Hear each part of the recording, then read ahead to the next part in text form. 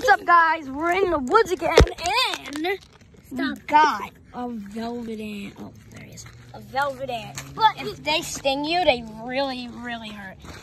Wait. They're like getting stung by a wasp. They're really bad. I got stung by like a little one. It hurt.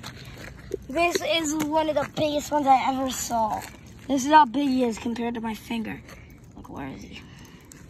How do I get it up? See? It's really big. But he's like a tiny ant bites me. There he is. And we also got some other bugs. All these. We got a flying grasshopper. We got all those on. We got ant. Well, he's really hard to see. And that is an ant lion. They're like in this ground. They're in the ground in a thing that looks like a tornado. And